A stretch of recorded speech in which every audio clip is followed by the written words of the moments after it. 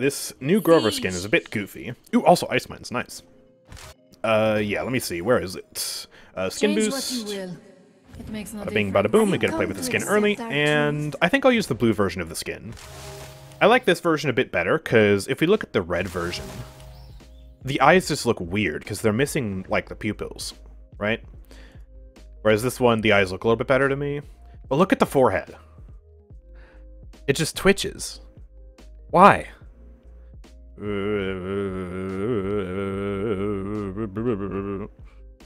Huh? Why does the skin do this? Why? This makes no sense. It's very goofy. Overall, I do generally like the skin. Rostar999 it's just a bit weird that it does that. It, like, in light of distracts so much. Bro's got a lot on his mind. Yeah, I guess. Yeah. His head is filled with knowledge, and it's bursting. He can't contain it. Ah! But yeah, we'll get a nice look at the voice lines and the visual effects and all that wonderful stuff here as well. Another day, another expedition. I wonder all the discoveries I'll make this time. The voice is a bit deeper than I thought, honestly. I guess this is the deep-voiced dragon skin. And we will do, of course, some rampant blooming action here with the range build, fatalis, damage reduction, all that wonderful stuff. So here's a weapon inspect. Looking very interesting. Again, with the modeling. It looks good, but it strikes me as more of an old Paladin skin in the sense that it's not as sharp as some of the more recent skins, like the boss fight skin, for example. But, it also sounds like when you throw it. It sounds like he's doing a blossom every time he does that. It's very goofy. We'll do some voice lines as well. I'm the 5, best I've ever 4, been. 3, You're so inspiring. 1. Fantastic. Go forth, my harbinger, and bring about their end. They're kind of quiet, but Be careful. you can hear them. Set up an ambush here. And yeah, I do like the little backpack he has too, although the wings are really tiny. I don't get what's up with Paladins and giving dragons like insanely tiny wings. It's very silly in my opinion. But yeah, I'm glad Grover's getting another skin because it has been a very long time. It is kind of hard to make Grover skins because, you know, very unorthodox. He's a tree. And I think, considering what they had to work with, it's a pretty solid skin. They gotta fix that twitching though, for sure. I don't know if it plays with the emote. I guess we'll check the next time we're in spawn. We'll do an emote, and we'll see. But, yeah. They had some rigging issues on the PTS as well. Like, the skin... I'm gonna turn this match into a video on YouTube, so I'll put a picture of it on YouTube. But, ooh. It was, haunting. Like, it was really bad, so I guess this has just been a hard one to make for them, because they had to, like, do some extra, like, animation work and stuff like that, and they couldn't get it quite right. That's my guess, anyways. Ooh, cripple him out of the sky, let's go. We are marching this through right now. I'm not even focusing on the match. If only the last few matches could have been like this. Oh my goodness. That axe throwing is kind of weird. Like that sound effect. It sounds like a blossom. Am I crazy for thinking that? It looks nice, though.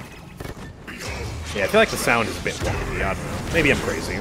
Oh, poor Koga. I was just going to try and get out of there, because I assumed he was going to go for the tanks and might accidentally hit me. I didn't want that to happen. We pop back here. Missed that. That's fine. I have an ult, so I'm just going to be coming here. Let's do this. Boom. We're good. And then mine back here. That Drogo's is really low. I got Tiberius on me. Oh, I'm finally dead. Alright. Get more Chronos. It's a bit too late to buy Hoard, but I probably should have bought it, because I need morale boost and Master Riding as well. I also like the beads he has, like, around his hands. It's a very richly decorated skin, and I do appreciate that. Maybe, probably the better of the two Event Pass skins this time around. Minus the glitch, obviously. But that's entirely subjective. I can definitely see liking the Omen skin more. And I do like Omen's weapon, because it feels more like a shotgun than Omen's default weapon, and that's nice. 30 seconds And you know, one thing I also can really appreciate about this event pass, and the skins this update in general, they're not edgy. None of them are edgy. I mean, the closest we got is, like, you know, sort of devilish horns on Omen, but that's because he's a dragon, so, like, you know, it makes sense. And he's not edgy at all. His voice pack is, like, reminiscent of Sonic. Like, and I like that, because it feels like we've gotten so many edgy skins recently. It's just nice to get a change of pace.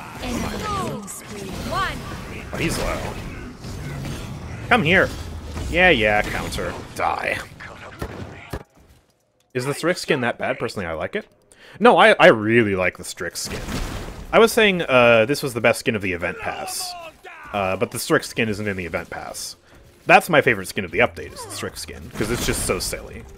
But of the two event pass skins, I think I like this one more. At least this version of the skin. I still am not a huge fan of the recolor, specifically because of the eyes. Captured point spawning. Yeah, it looks like the forehead is not twitching in the emote, so it looks like it's literally just a default champion pose issue or something like that. I guess my teammates can tell me if my forehead is twitching when I'm just standing there, because I can't see that, obviously. It's not twitching on the mount either, so yeah, I mean, it's definitely a bug.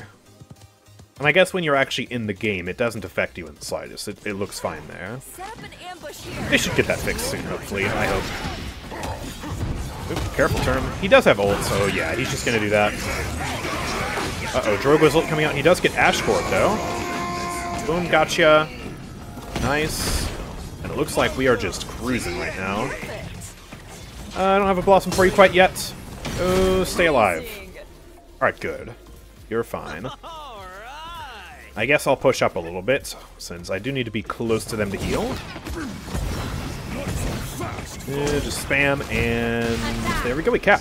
Wonderful. Oh, wow, I took a lot of damage there. Let's just Blossom that. Hello! Okay, I'm gonna ult, because I need to keep Koga alive, and then we pop back here and give you a Blossom. Perfect. Uh-oh. That stunned me. Keep the Siphon on Koga. Alright, he's fine. Let me get Cripple Reset on you. There's another Vine. There's another Blossom. Huge heals from Grover here. Got that shield in the way. I can't reset off that. I don't know why I threw it up there. My brain's itchy. She also might be running Duration Guard. Is she running Duration? Cool down, cool down. Oh, no, she's not. That's just a really long shield. Okay. Just going all in on making sure she has the biggest shield possible. Oh, good for her. Oh, cool down. No. Counter's a bit too late, my friends. And Cassie's going to finish you. Thank you for that. Let's get out of here. Woo. Alright. Ooh, got that cripple reset. Vine you. Hopefully Koga makes it out there. Let's get reset. He's fine. Good. I'll push the payload a little bit here. It is risky, but Tiberius isn't really shooting at me. Oh, poor Barrack. Oh, I just fed that. Crap. Yeah, just kill me. Just kill me. Ah! Omen Skin's weapon reminds me of the super shotgun from Doom. Yeah, it's a very nice shotgun. The major concern I've seen people bring up this patch is that the skins are a bit lower quality than some of the others. In terms of, like, some parts of them seem Play-Doh-y, right? Like, I saw one comment on my video today talking about how the weapon's, like, super Play-Doh. 30 seconds. And to an extent I agree, but to an extent I guess it is kind of a problem when you're comparing it to the quality standard of the skins from, like, the past few years. But also, like, there are far worse skins in this game if we're talking about quality, and I still think they're pretty nice. Although, if we see the trend slipping to where the skins are getting even more Play-Doh-y, then I think we have an issue. Woo! Live! Live! Live! Yes, we're all alive. Cripple. There we go. No TP. We might be able to push this through here. We got a lot of momentum right now. We can take out that Zin or that Tiberius. We set. Although, wow, they just wiped us from behind. I had no idea Drogo's was back there. Expert flank from him. That's gonna stop our push in its tracks. This Yeah. time, Thanks for Enemy dead. double kill. might. Rip. Which would you say is the worst skin ever? For me, unequivocally, if we're not talking like, you know, just the basic recolors and crap like that, it has to be Genie Ying. It looks horrible. The texture quality is really low, it looks like Play-Doh, and it's terrible. Which is sad, because it should be a really good concept for a skin. It makes a lot of sense for Ying, and were they to update it in Capture 2024, point they would do a spawning in fantastic 15 job, knock it out of seconds. the park. But as it stands, the quality is just so bad. I mean, just look at the necklace. That's all you really need to see. It's terrible. 5, 4, 3. My team is saying, yeah, it's not bugging. One. Okay, good. Let's head out. Ultimate is ready. I agree 1000%, but everyone I know disagrees. Yeah, some people disagree because they like the skin concept. And yeah, I'm with you. I like the skin concept. That's why I'm actually sad it's executed so poorly. The execution is, like, terrible. And I don't understand how you could say any differently. But if you are going to look for a skin that has the lowest quality in the game, it is going to be from, like, the 2016 era, which that skin is from. Because, yeah, it was a different time. The skin quality wasn't, you know, set to the standards that they are now. In terms of literally objective texture model quality, right? Let's go. Some of those skins from the time are more fun.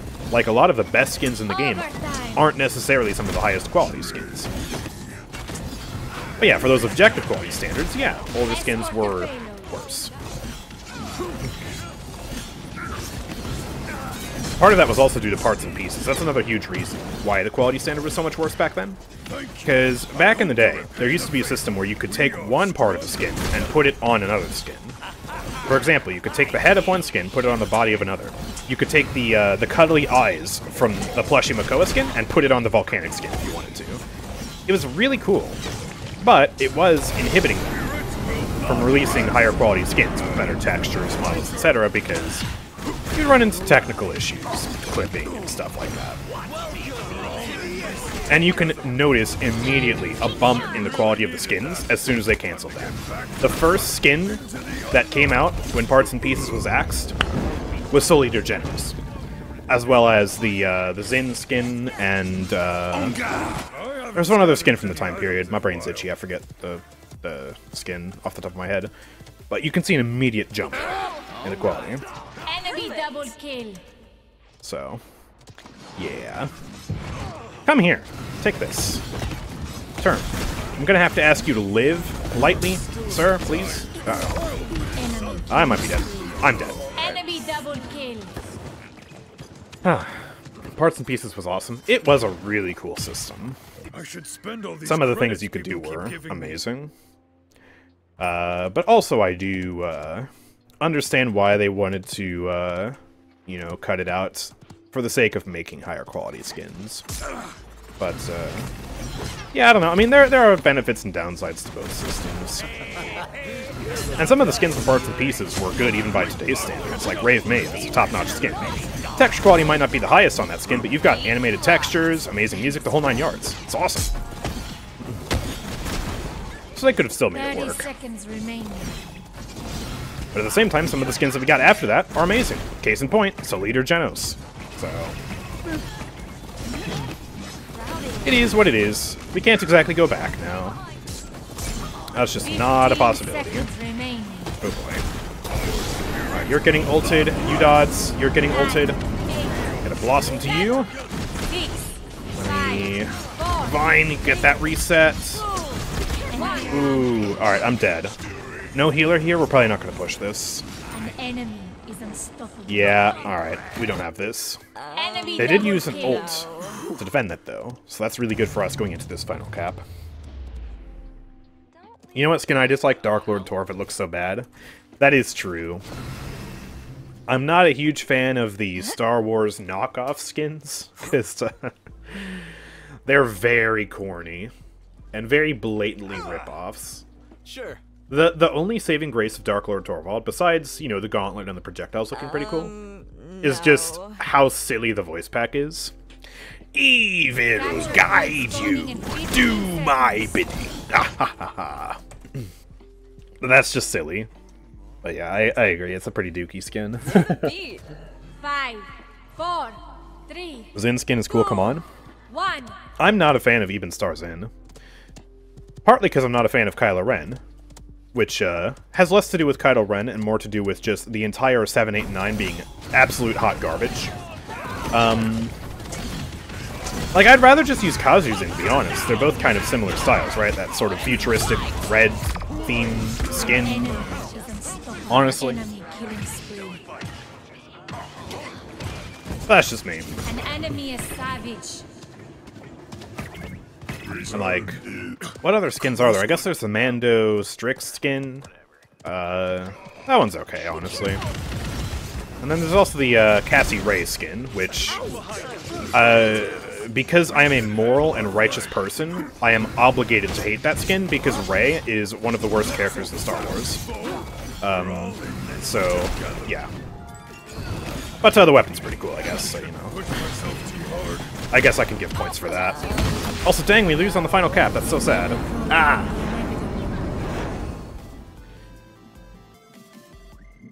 Yeah. It's crazy how many skins we do have at the end of the day, though. Like, we're getting fewer skins nowadays than we did in patches past, but there are already just so many. And, yeah, it's kind of crazy if you really just sit back and think about it. Anyways, there's the Grover skin for you. Miraculously, I got more kills than Cassie and Barrick, and more damage than everyone on the team except Koga, while also getting 203,000 healing. Man, Grover is so powerful. Still probably the best healer in the game, if you ask me. Or best support in the game, rather. But sadly, they ended up having just a bit more damage and kills than us in the end, so yeah, we're just gonna end up losing that game there. That's the Grover skin, though, and we're back on the main menu. It must be something with the lobby version of the skin, because in-game it's fine, but then we go into the lobby, and we're doing a unique pose here. We're doing the MVP pose, and his forehead's back to twitching. What the heck? Why? Ah, alright. Well, yeah, regardless, let me know what you think of the skin, I guess. And, also, since we're doing, just shameless self-promotion here, if you want to buy the skin, then you should totally go over here to nexus.gg/AndrewChicken and just buy some crystals. And then you do it here, you support me in the process. So, good idea, right? Aha! Yeah. Roast.